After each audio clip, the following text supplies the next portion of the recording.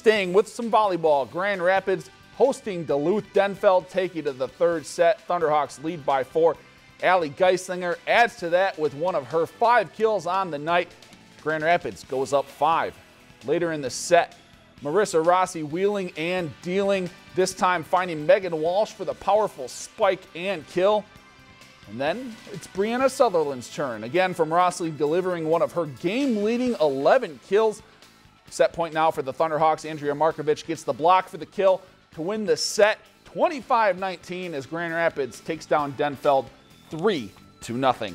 If you've enjoyed this segment of Lakeland News, please consider making a tax-deductible contribution to Lakeland Public Television.